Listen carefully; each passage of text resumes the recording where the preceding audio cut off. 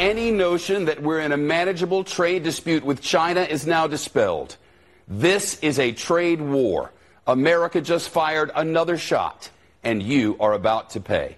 The trade talks with the Chinese effectively collapsed today. The president announced new tariffs today. The markets retreated today in a big way. The Dow was up nearly 300 points. Then the president tweeted about the new tariffs. That was like 1:30 this afternoon. See it?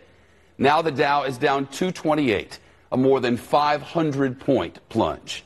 So what does this mean? Every single thing that China sells to America will be taxed.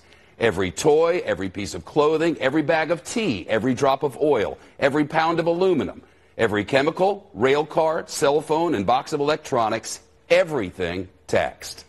And you'll pay it. First, the importers will pay it, then the distributors will pay it, then the stores will pay it, then they will pass it to you. The buck stops with you. You pay. That's how this works, always.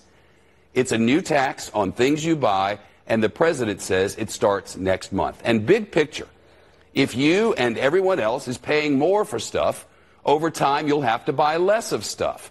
And that hurts the economy here and everywhere else. That's what trade wars do. That trade wars that are thrown out as threats to try to manipulate in negotiations but fail to do so, that's what trade wars produce. Higher prices, weaker economy. Remember, there was already a 25% tax on industrial items. Now, a 10% tax on everything else, mostly consumer products.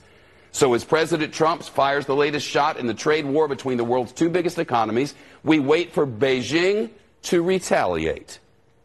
This is not the end.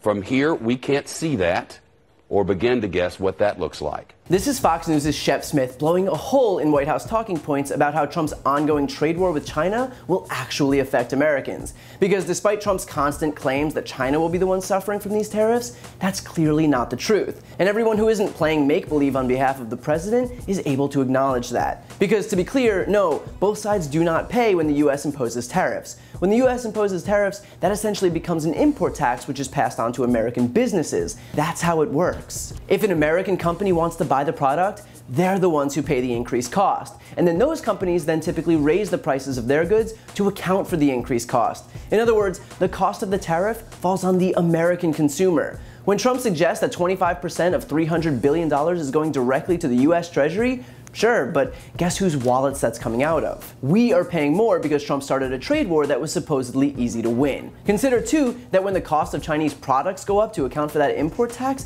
that other competing companies can raise the prices on their products too, since there's not a steep price competition from China. In other words, less competition means higher prices for consumers, since last time I checked, businesses aren't super keen on trying to make less money. And then there are the retaliatory tariffs. So the Chinese will suffer too, right? Well, sure, unless they just opt not to buy our products at all, which is why US soybean sales to China fell 94% this year in the aftermath of Trump's ratcheted up trade war. And look, this administration knows that the trade war has been an unmitigated disaster so far, especially in the Rust Belt, which is essential if Trump wants to win re-election in 2020.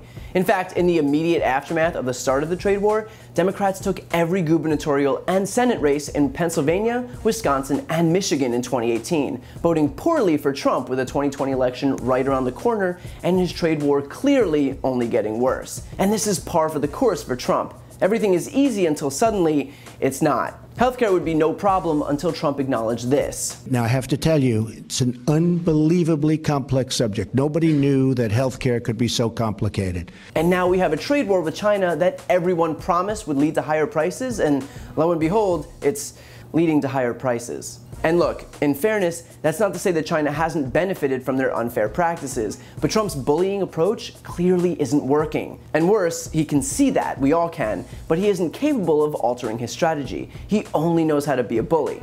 Then again, I didn't pay someone to ghostwrite The Art of the Deal during a decade in which I lost $1 billion, so what do I know? The fact is that because Trump doesn't know how to govern, because his team isn't able to negotiate, because we have a quote-unquote political outsider who doesn't understand diplomacy beyond tweeting big scary threats while he's sitting on the toilet, we're left footing a higher bill for everything that comes from China. And everything comes from China. So Trump will continue to hold the American consumer hostage so he can try to flex his muscles on an international stage. And the American consumer will continue to be the ones to suffer.